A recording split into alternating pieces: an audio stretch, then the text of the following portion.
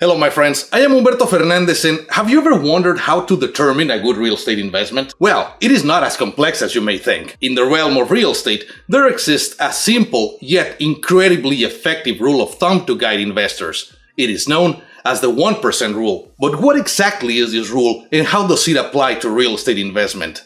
Allow me to explain. The 1% rule is a strategy used by real estate investors to determine the potential profitability of a rental property. It states that a property should rent for 1% or more of its total upfront cost. So, for a property that costs $200,000, the monthly rental income should ideally be at least $2,000.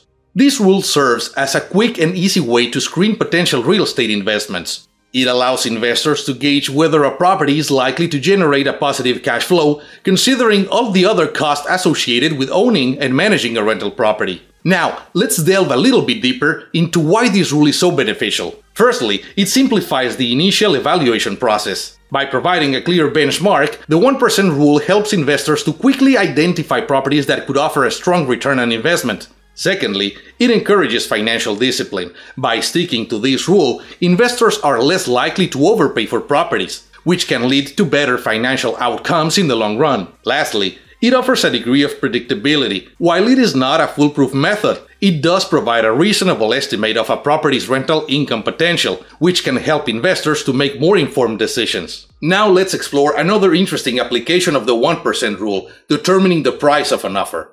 In real estate, the rental value is largely dependent on the market and cannot be significantly adjusted.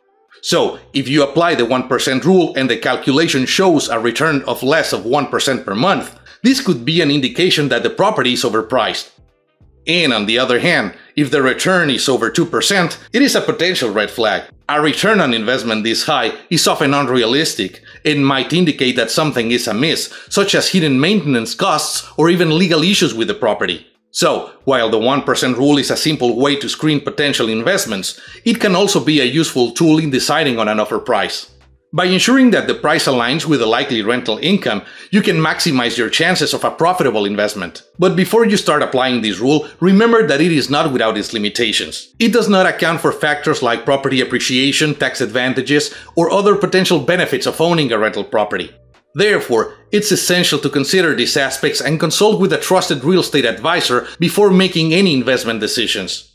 In summary, the 1% rule is a simple yet powerful tool for evaluating potential real estate investments. It provides a quick way to assess a property's rental income potential, encourages financial discipline, and offers a degree of predictability. However, it should be used in conjunction with other tools and strategies, and always alongside the guidance of a trusted real estate advisor. So, whether you're a seasoned real estate investor or just starting out, don't forget to consider the 1% rule in your decision-making process. It could make the difference between a good investment and a great one. Finally, it is important to mention that although the 1% rule is a helpful guideline, it is not the end-all be-all. It is crucial to remember that not every property that falls out of the 1% rule should be just dismissed outright. There are certain factors that this rule does not account for, especially when it comes to emerging markets. Consider, for instance, the emerging areas of Tulum and Playa del Carmen.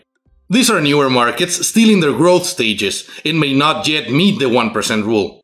Yet, given the anticipated growth and upcoming infrastructure developments in these areas, these properties could offer substantial returns in the short to medium term.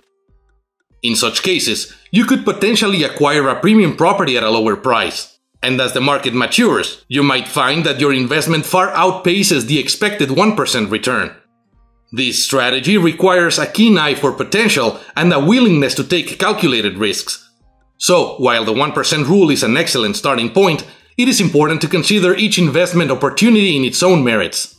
A property that doesn't meet the 1% rule today could be tomorrow's gold mine, especially in high-growth emerging markets like Tulum and Playa del Carmen. Don't be afraid to look beyond the 1% rule and seize these opportunities as they present themselves. And don't forget to like, don't forget to subscribe, and contact us if you want to learn more about investment properties in the Riviera Maya.